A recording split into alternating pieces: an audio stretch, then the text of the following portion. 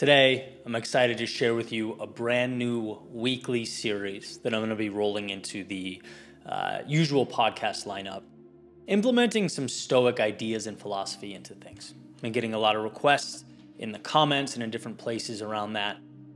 So hey, let's give it a shot, right? Let's start with today, 6 things you should do every morning according to the Stoics.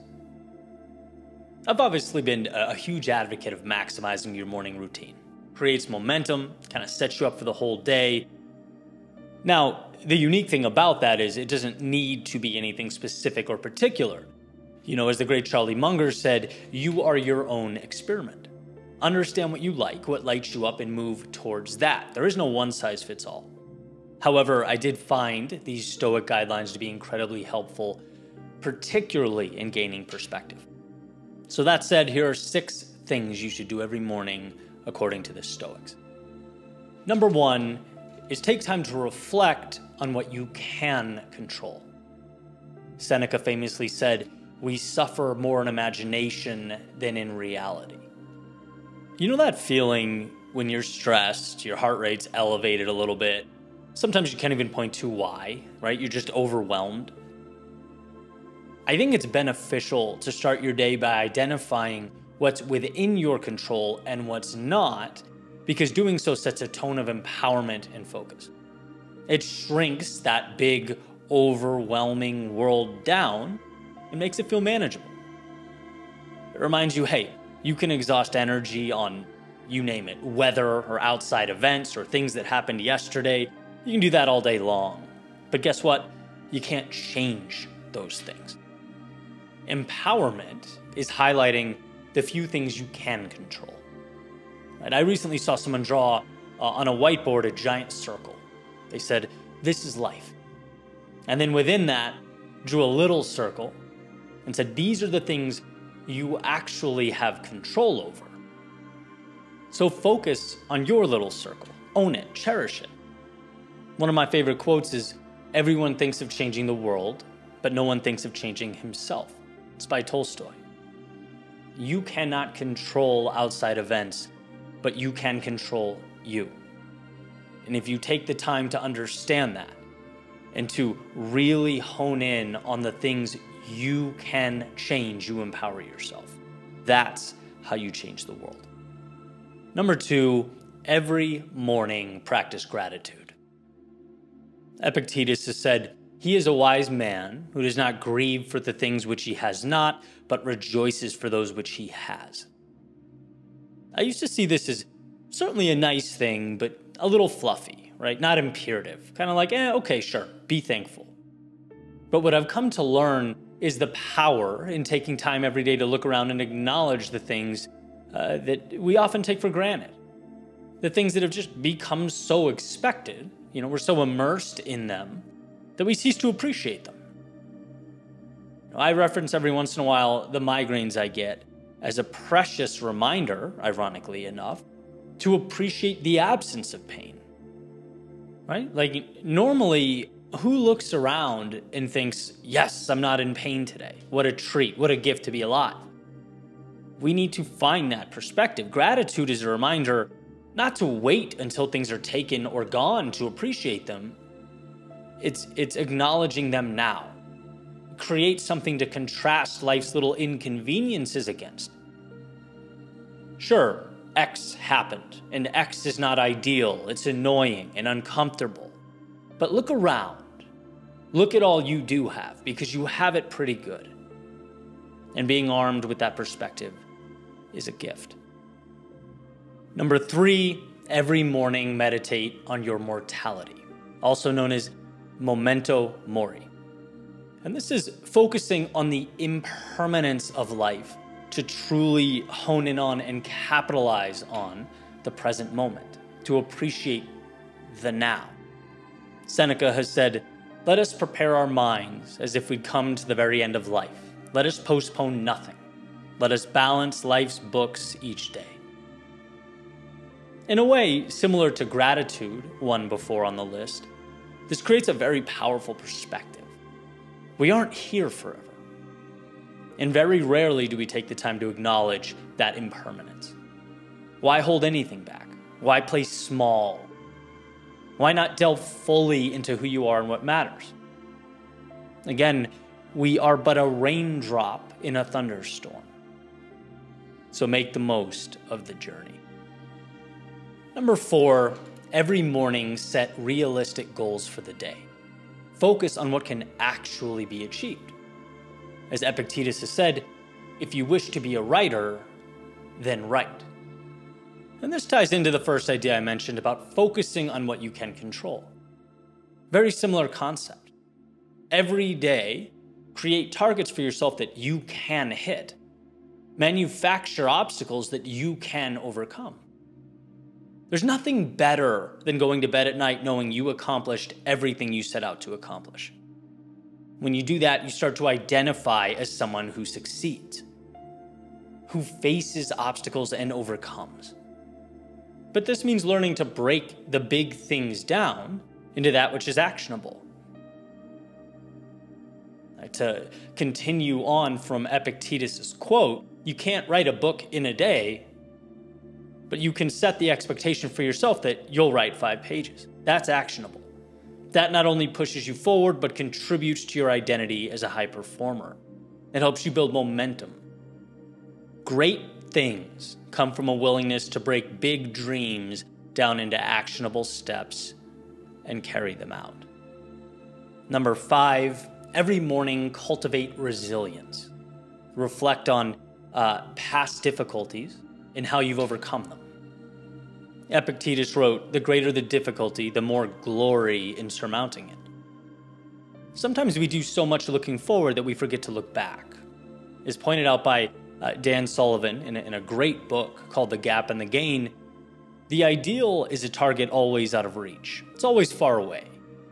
And if that's all we see, then we will never be enough. But when we compare ourselves to who we were yesterday, we're reminded of our resilience. We're shown the things we've overcome to get to the now. Because look, you've had many difficulties before today. Plenty of hard times. And the fact that you're standing here means, in some capacity, you've triumphed over all of it. Don't forget that that ability lives within you, that you are stronger than you think and more capable than you can even imagine.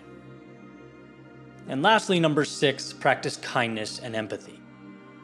As Seneca has said, wherever there is a human being, there is an opportunity for kindness. This goes a long way, not only in the contentment it will bring to you personally, but in the ability to make the world a better place, to feel like you're contributing to something bigger. Kindness is a superpower, it's a strength, and it always has a way of coming right back to you. So being that it costs nothing to be kind, and that the impact of doing so is clear and so valuable, it's worth the time to think about how you can bring that light to yourself and others. It will change your life, and it will change the world around you.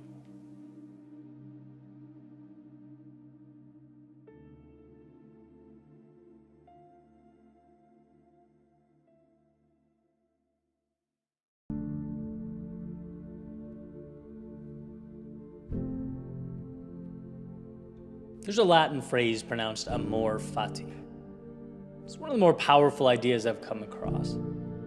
Its translation means love of fate. It implies everything that happens is good, or at the very least necessary. And I think we need that reminder from time to time, because funny enough, it is one of the first sentiments to leave us when we're in trouble, when we're down or lost. The idea that everything has its value. And sure, we don't always understand it in the moment or when we're fighting through it, but that circumstance, or even tragedy, in the great play of life has a crucial role. Someone recently sent me a beautiful clip from a Stephen Colbert interview, and I want to dive in, but There's a caveat. I ask that you listen to this in a vacuum. For our purposes, I'm not going to be the Stephen Colbert who mocks half the country on live TV every night. This is the wise Stephen Colbert with a lot of value to add, because he can be both. To frame the interview, he's sitting across from Anderson Cooper, and Anderson's asking him about something he said a while back. Anderson reads the quote, "I've learned to love the things I'd most wished had not happened. What punishments of God are not gifts?" Anderson then looks up from the paper, looks over at Stephen, and asks, "Do you really believe that?" To which Stephen responds, "Yes. It's a gift to exist, and with existence comes suffering. There's no escaping that. You can't pick and choose what to be grateful for." A truly incredible emotional moment. It is the realization of amor fati. Even the most trying of times are a bridge to something. Even that which is taken away creates a space for one to ultimately find what they need. A couple of years ago, I did a keynote in Hollywood Beach talking about those difficult situations. Some of them are external, but some of them we create. Right? Chaos, self-induced, that opens the door to the most precious of occurrences. Things that I never would have had or arrived at if not for the pain, the sadness, the confusion. It truly all fits together. And so I basically take a trip down memory lane, talking about the physical duress of a cold morning run. Wouldn't you know it, strengthens one's conviction and belief in themselves. Or the sadness in leaving someone you care about, someone you love, knowing it's no longer what's best for either of you, but what's necessary. Touched on the fear, the physical resistance I felt walking onto stages in 2015 and 16, dreaming of off-ramps, thinking of excuses in my head all the way up until the mic was in my hand on stage and words came out of my mouth. That propelled me to comfort and confidence in sharing my voice. Again, it's all one big puzzle. Every piece matters. You don't get ups without downs. And as you push forward into the next thing and the next, as you see the breadth of the unexpected and the power of the unknown, you learn. You learn that the so-called lows aren't the exception. They're not a problem to be solved. And as I sit here now, I even view them less as a cost than I once did, a pain that must be endured. No, it's all worthy and deserving of our gratitude. It all matters. It's all precious.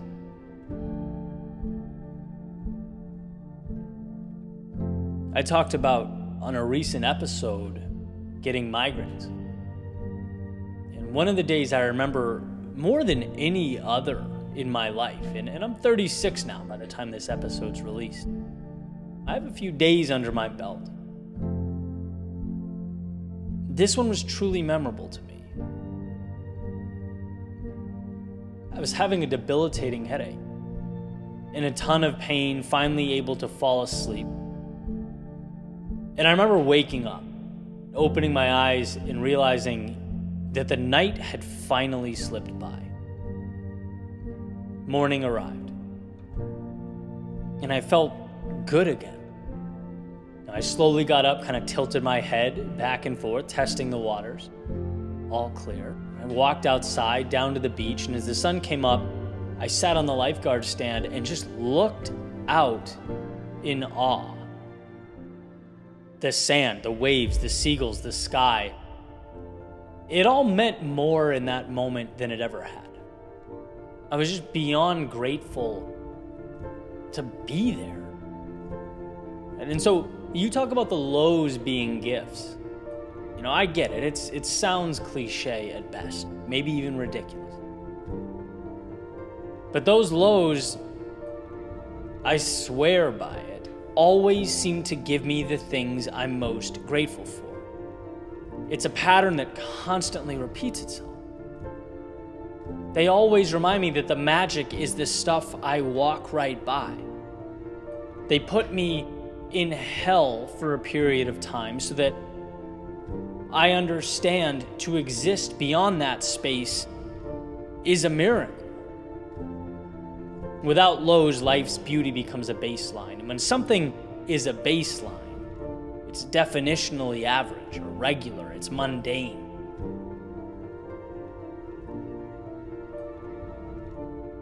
I've learned to love all the things I'd most wished had not happened. What punishments of God are not gifts?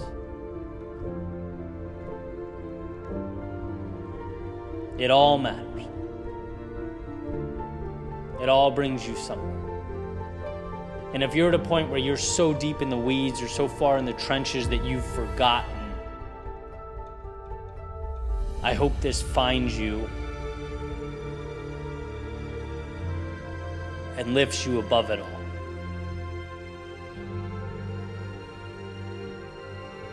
I hope it reminds you that you will arrive at the place you most need to be. And it will be not despite, but because of this path you walked that you arrived there. Some people live their entire lives waiting for miracles. And some people realize they're already in one and act accordingly. I hope today you choose the latter, because it is a gift to be here.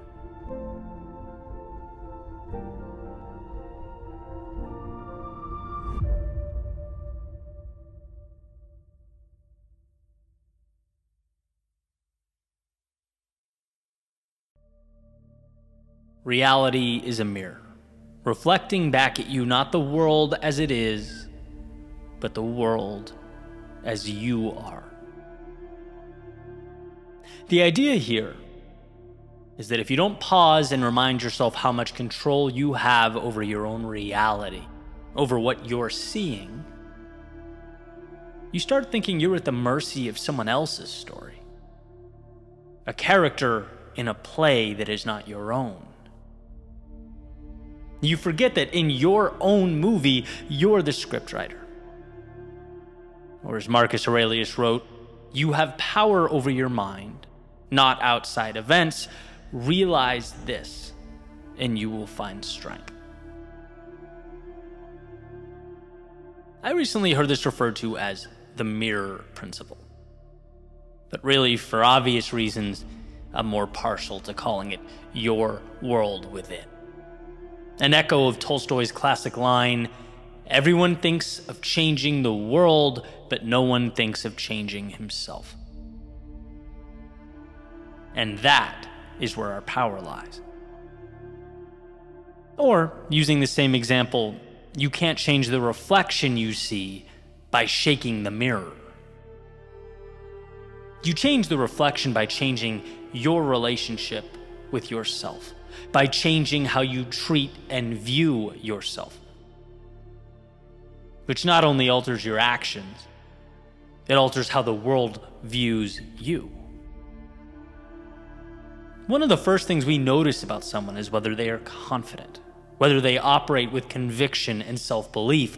We notice how they view themselves immediately. The greatest gifts I've been given from, mentors and people I look up to in life, they haven't been material. No, they've always been subtle reminders that I set the guidelines and the world conforms. It's always been, hey, Eddie, if you only view yourself as someone who charges a little bit of money to clients, that's how potential clients will view you. Eddie, if you surround yourself with people who think small, that's exactly what you'll become accustomed to doing. Eddie, if you don't believe you can do amazing things, People won't walk up to you and believe it for you. All of these have been reminders that the reflections that I'd created for myself at those points in time were limiting. The reflection I was allowing was narrow in scope. It was safe. It was small. And if I wanted more, it wasn't up to the world. It certainly wasn't a matter of crossing my fingers and hoping that that mirror would randomly tell a different story. It was seeing myself as someone who creates a new picture altogether. And that can be a difficult thing to grasp, right? Like, you can't change the mirror at all. You can only change what you bring to the mirror. So what are some examples? What are some pieces in the past that I've worked on? One, first and foremost, imposter syndrome. One of the cool things about having speeches blow up on YouTube before I ever gave a keynote speech on stage is that I started getting invites to speak all over the place. The flip side to that is that I felt like someone who didn't belong there. It happened too quickly. It was outside the comfort of my studio. It was like, oh no, the world's gonna find me out. And that's what I brought to the mirror. And of course, for a while, that's exactly what the mirror showed right back. I had to convince myself that I could speak anywhere, through practice, through affirmation, trudging through the mud of doubt and uncertainty, and earning a different reflection. I say that not to pat myself on the back, but to demonstrate a battle fought, mostly in private, where I had to rewire how I saw not the world, but myself, how I saw my ability to navigate seemingly insurmountable things. It always amazes me how so much of any battle is merely confronting it with confidence. It's knowing that, hey, difficult or not, I belong here. And I'm going to figure it out. That's what I do. I think we all need to find a way to bring that to our personal mirrors. And again, it'll feel weird. Good. It'll feel inauthentic at first. Perfect. Change requires a breaking down and building up, and breaking down never feels good. Now, I can give you another example, and I think this will certainly be relatable to most of you. Not being able to see the gratitude in my life over the small annoyances, right? Like something stupid or not ideal or disruptive would just prompt this spiral. And my Facebook getting hacked is a great example of this. I've talked about this before. My world ended for a few hours. Right? I was so angry until I got it together and composed myself. It's like, Eddie, you need to be the type of person who observes, who calmly collects the data and then makes a productive decision. Now, clearly, I wasn't that. Right? And in many ways, I'm still working towards it.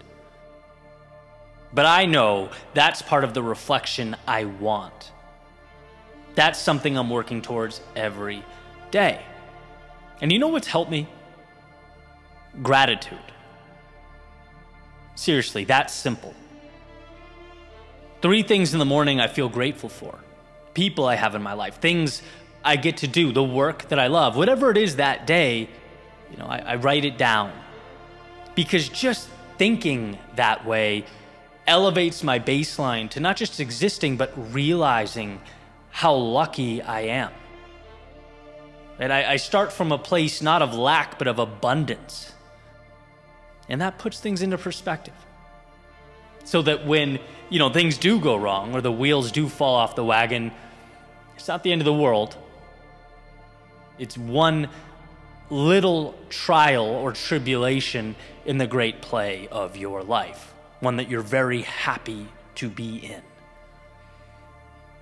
And I could go on and on, right? Whether we want to call this the mirror principle, or the creating of your world within, or just merely obtaining perspective, the idea is simple. What the reflection shows you is directly correlated to the things you've accepted or allowed in your life. And if you don't like the view, well, then adjust what you're allowing. Give yourself permission to level up, to be more, take more risks, to chase down the upside. Reality is a mirror, and a mirror is an output. You are the input. You are where it all begins, where everything in your world takes shape. So give yourself permission to fight for a reflection that you're proud of.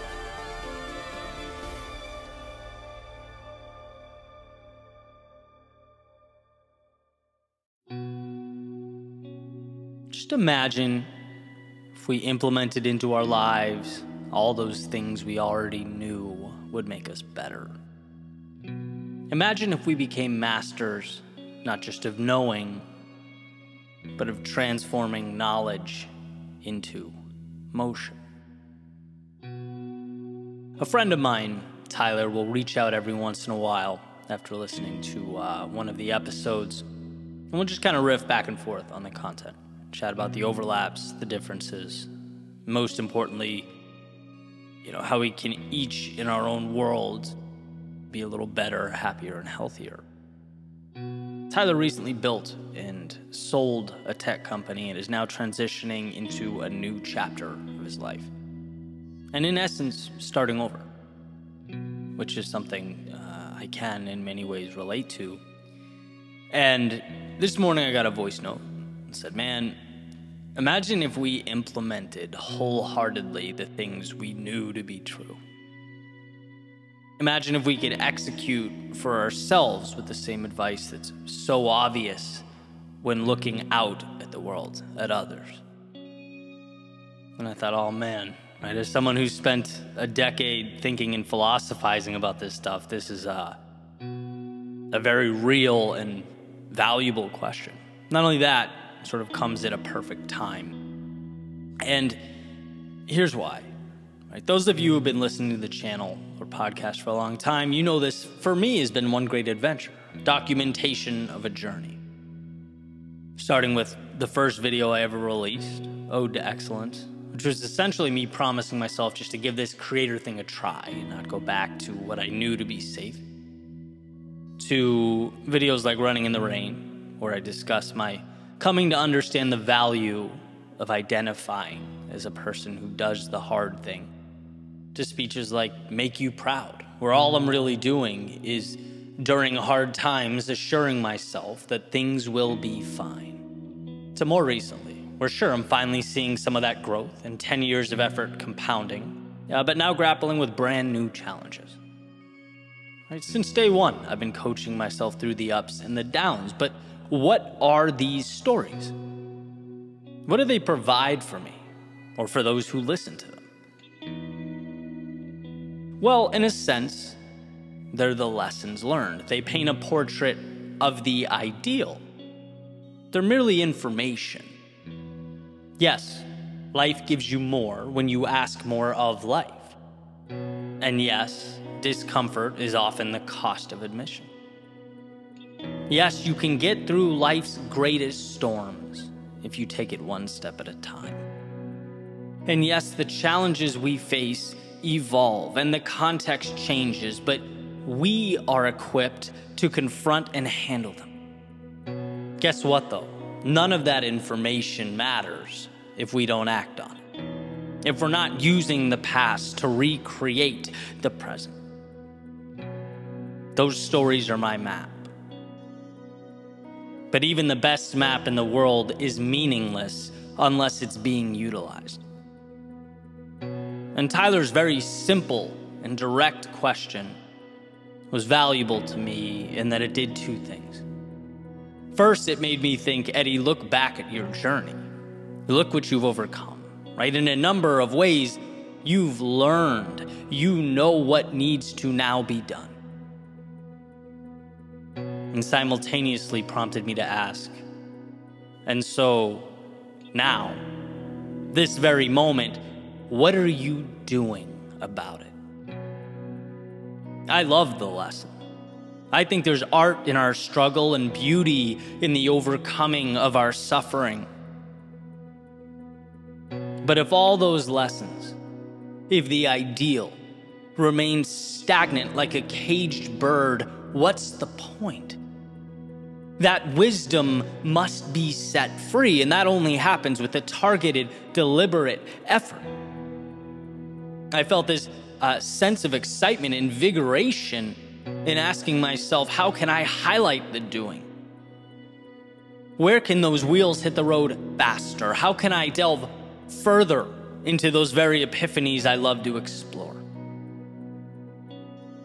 Something that I'm encountering now that's both fun and challenging is the transformation from, really being a solo creator, speaking, writing, producing in his studio, to seeing the process as a business owner, to building a support structure and systematizing workflows, right? As a friend has said to me before, a little less Mickey Mouse in order to be a little more Walt Disney. And it's happening, but the truth is, right? You don't get where you're going the same way you arrived where you are. So how can the old lessons be turned into action now? Knowing my world changes the second I decide to act is like having an unused arsenal at my disposal. Knowing my foot is barely touching the pedal is power. And we can all focus on that actualization of our knowledge. We can all ask, what's one thing I can do today that I know that I need to, that perhaps I wouldn't have if I didn't give myself a little push? I love the idea of that simple diagram where you draw a line straight down a page, and on the left side, you're listing your current obstacles, the things that are really bothering you, or the reasons you're stuck, and then on the right, one single thing you're going to do about it. All it does is reinforce action, and action is everything. Because to Tyler's point, I really know what needs to be done. We all really know what needs to be done. Not how things will end, or maybe what the finish line looks like, but we know now. We have a gut sense of what we need to do, and where the opportunity lies. We're aware, we understand. So a world where we become masters of doing is a world where we transform beyond our wildest imagination. And the things I talk about, they can ultimately in my life become everything, or wither away into nothing. They can sit there as a supposed to, an ideal, and ultimately a I wish I did. All that depends on what I do with it and how I choose to act when I'm uncomfortable, moving into a new space.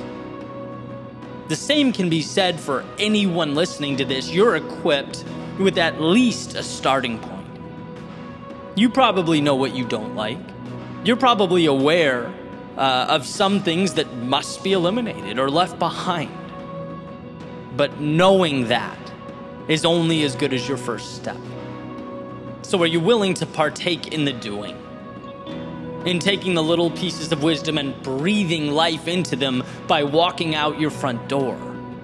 By looking in the mirror and trusting in your ability to adapt, to change, to grow. In a world of complexity, let's simplify.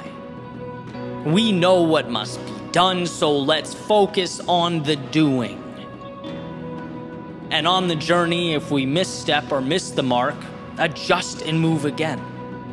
Because we know there's nothing more tragic than doing nothing at all, right? Do something today that takes an axe to the tree of stagnation. Not everything, but one thing. When you are in motion, that world seems to conform, to rearrange around you. So here's to giving life the opportunity to make that happen, to giving yourself the opportunity to experience it. As Tyler stated, just imagine if we implemented wholeheartedly the things we knew to be true. Not kind of, or sort of, but with the same or greater intensity, and in many cases intentionality, it took to acquire the knowledge. What would that look like? Let's move now.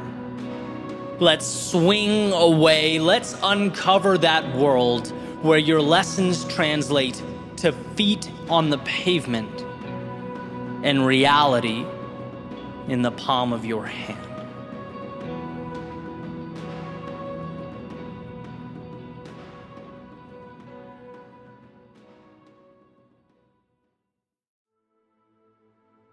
We are the stories we tell ourselves.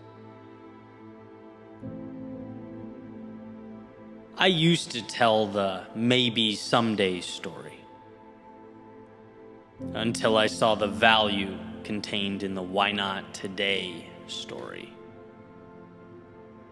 I was a main character in the how do I not mess things up story until I pushed my way into the how about capturing life's upside story. I believed wholeheartedly in the what will my friends, acquaintances, people I used to know think of me story before I felt the freedom of the you don't live life for them, you live life for you story. My scarcity story preceded my abundance story. My bowing before the odds story preceded my simply do not stop story. My you don't deserve them story preceded my if you're not a net positive on my life, I don't want you around story. My maybe I can be that impactful, add that much value, make that much money, have that much fun story preceded my I'm going to do all those things. Now how do I arrange these pieces to support my mission story? As I've grown and learned and changed, so have the stories that I've told myself. And I can look back and always draw a direct line from the stories I was telling and the life I was living. We get in life what we allow, and our narratives, our stories, happen to be the gatekeepers. If you want to change the situation, change the story, right? If you're telling yourself the world is against you, you'll live like the world is against you. If you're telling yourself the world is conspiring to help you live your best, you'll find the opportunity where you otherwise wouldn't. And you'll find it not through magic, but because you're looking for it. It's that simple. We don't look for things that go against our narratives. We don't seek things out that we don't believe exist. Those internal stories prompt our action, and our action changes our reality. Since finding this a few weeks ago, it's become one of my favorite ideas. Alan Watts, speaking to a classroom of students, he says, when a flag is flapping in the wind, is it the wind or the flag that moves? Neither. It is the mind that moves. Our minds are moving, they are internalizing and painting the portrait that becomes our reality. If you don't like the reality you're seeing, guess what? It's not the world, it's how you're viewing the world. It's what you're doing about your world.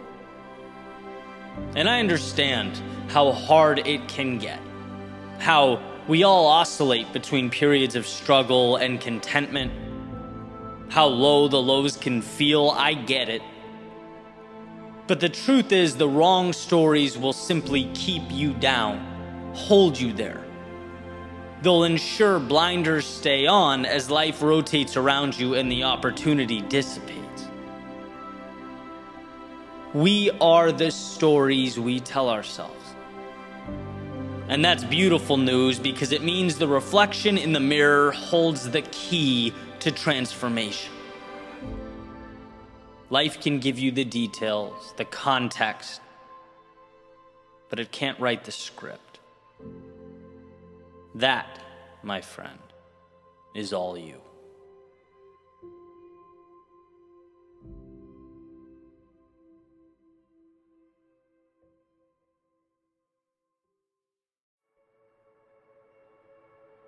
The other day, I was sitting in Miami traffic, looking out the window, and it dawned on me. How interesting that human beings haven't solved for this. Like, this is a major annoyance in a lot of people's lives. Now, we put human beings on a rocket ship. We've navigated them beyond the Earth's atmosphere. We've landed them on the moon, but still are unable to effectively get around between 4 and 7 p.m. on weekdays. It's just kind of interesting to realize. Now, there are very practical reasons for this, sure. Not to mention people studying and invested in the problem. And I think most noteworthy, I'm not even saying one is more valuable than another. This is merely a thought experiment. We get the results where we place our attention. We valued going to the moon. Because of this, humans walked on the literal moon. And we're so used to this having happened that its shock value isn't quite there, right? But for a species who 100 years ago was traveling by horse and buggy, it's pretty impressive. And I just think it's a cool reminder that where we place our focus is where we'll get our positive results. We can change everything if we place a spotlight on it. That begs the question, where are you placing your spotlight? As John Maxwell said, nobody ever went up a hill on accident. There was intentionality, which gave life to focus and action, planning, growth. We only evolve where we shine that spotlight, or as I've said in previous episodes or videos, what you water grows. I've certainly spent my fair share of time angry, annoyed by things that I've, by no coincidence, given zero effort to fixing. Now, when you do nothing to solve a problem, all you can cling to is the ability to complain about it. If you're not putting energy and resources there, you most likely won't win. Some of the best advice I got from a friend a few years back was to highlight the things that matter to you and measure them. Because this allows you to be aware, to be intentional with your action. It's deciding which handful of things are going to be your quote-unquote moon landing, and then watching over them like they are precious. You know, let's say a goal of yours is to increase your net worth. If you're looking at your bank account every day, you're much more likely to make better monetary decisions than someone who keeps their finances in the dark because they hate thinking about it. There are deliberate actions that must take place to bring about that change. When I look at, say, YouTube, I tend to know a substantial amount about my metrics. Because I really care about the channel and its growth and its impact. I watch it and I monitor it. Things dip, I need to know why. If they took a sudden upswing and they're great, I need to know why.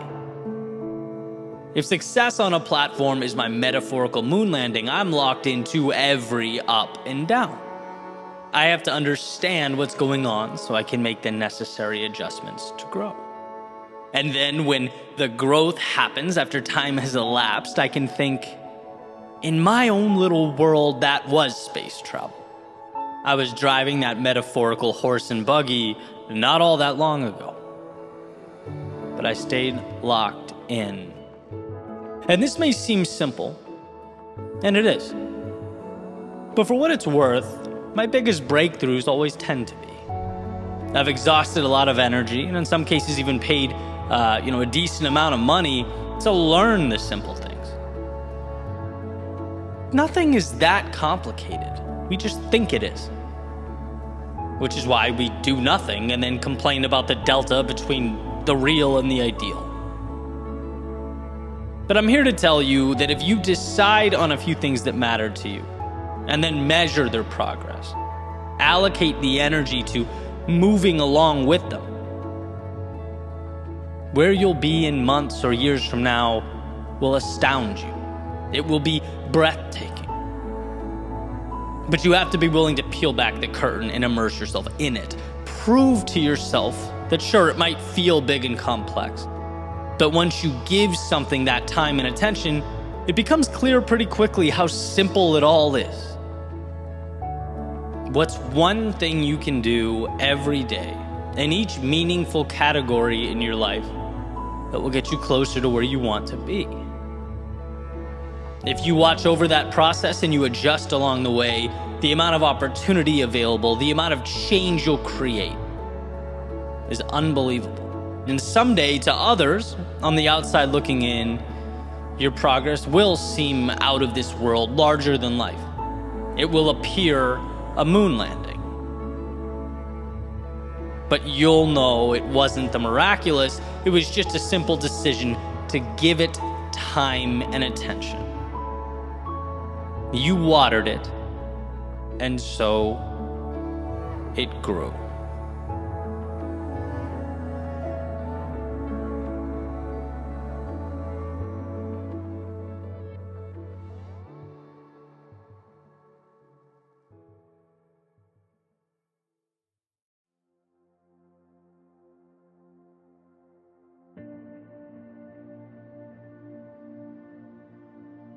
Here's a mental shift that's provided me with some clarity, particularly when things don't happen right away. As we all know, the good things don't. Validation is stubborn. It'll take its time. So, positioning for that, putting yourself in the right mental state as you chip away, is huge. And the idea is, every day you move forward, it's not about the revolutionary, life-altering change in the now. It's about the continuous building up and positioning of oneself for an opportunity to come. In other words, the monumental opportunity is out there. It does exist. And you will inevitably cross paths with it. The question is, will you have grown as a person? Will your skills have been sufficiently developed? Will your overall competency have been elevated enough so that you're ready to receive it when you do? That's the thing about opportunities. They only matter if we put ourselves in position to receive them. And part of what motivates me every day is the fact that I'm chipping away at those opportunities to come at some point in the future. Opportunities I can't even, understand or fathom in the moment. But the reason I'll be able to capitalize on them is because of today's groundwork. And that's the point here. That's often when life feels heavy, what pushes me through. One of the most spectacular things about human beings is that we can delay gratification. And I don't mean in order to live a miserable existence. I mean putting in work, knowing that 1, 3, 5 years down the road, there's going to be things available to us that otherwise wouldn't be. That's why one of my favorite conversations was, around my friend Evan saying he hates being asked what his 5-year plan looks like. What will life look like, Evan, 5 years from now? It's like, I don't know, right? I have a direction I'm pointed at, and I'm working every single day to bring that to life, but who knows how many twists and turns life will take? Who knows about the opportunities that will present themselves when they align with my goals and my competencies at a future date? I'm not going to limit myself or deprive myself of those. You build the man, build the woman, hour by hour, day by day, and know that life rewards capable individuals. That means the power is in making yourself more capable. Probably my favorite quote, Nietzsche, "Those who were seen dancing were thought to be insane by those who couldn't hear the music," is about that very idea, right? Trusting that if you build yourself up, you stay focused, You take an axe to the tree that is your purpose every day, by the way, to the sound of no applause, to no awards or pats on the back, you will ultimately succeed. Because in doing so, you position yourself to receive opportunities. Opportunities that otherwise would have passed you right by. Sure, they would have been there, but they would have been beyond the scope of what you could handle, right? That's just the reality. Building oneself up is like an all-access pass to the show that is life. In becoming more, you can see more, you can do more, you can access more. That's why, as the saying goes, it's not about getting what you want. It's about the person you become along the way. Becoming the type of person who can do those things, who is deserving of those things. So when you're frustrated or down, when you're looking around and saying to yourself, there's still a substantial gap here between where I am and where I'd like to be. Know that you showed up. You did the work. You stacked another sheet of paper on that pile. At the time, right, not enough to make a visible difference, but over time, sufficient to stand on, right? You win the day by stacking that sheet and moving forward. You win the day by understanding that you are more capable, more knowledgeable than you were yesterday. You've taken another step forward in positioning yourself to receive those opportunities that will come. If you hang in long enough, they always do. And when they do, you'll think back to all those days of frustration, those seemingly anticlimactic occurrences, and you'll be grateful that you saw it through, that you weren't frustrated or discouraged by the now, but rather saw it as the bridge to infinite opportunity.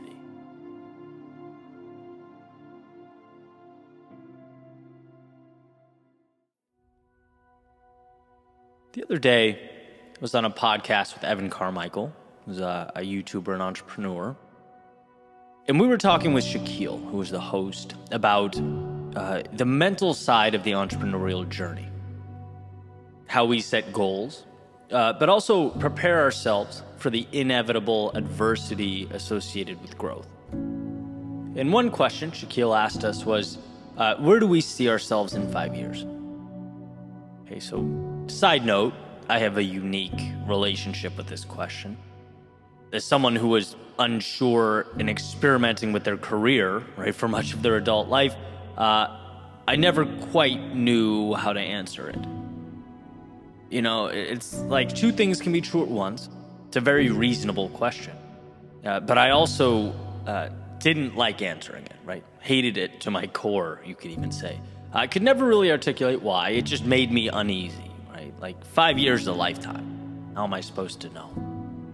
And again, no knock on the host at all. It's a very common and practical question. I'm glad he asked it because it opened the door to a pretty cool conversation. So anyway, he asked the question and I'm thinking, oh man, like how am I going to approach this? And before I said a word, Evan blurts out, look, if you know exactly what you're going to be doing in 5 years, you're thinking too small. And that comment, to say it made me happy was an understatement. It was like, thank you for saying what my mind has been trying to piece together for a decade and a half. If you know exactly where you're going to be, of course you're limiting yourself. There's just too much predictability, too much routine, process, and not enough experimentation, not enough life. Why? Because growth is unpredictable. It takes us places we didn't expect, shows us things we didn't anticipate, it unveils truths and minor miracles about ourselves that we, let's face it, never would have seen had we been dismissive of all life's variability and opportunity. Now, does this mean we don't move with conviction in a general direction? Does it mean we don't have goals or ambitions? No, I certainly don't think it does. Right? You can't hit targets you don't aim for. That will always be true. It merely means life is not about being perfect in bringing about a particular result. It's about making adjustments throughout your pursuit of meaning.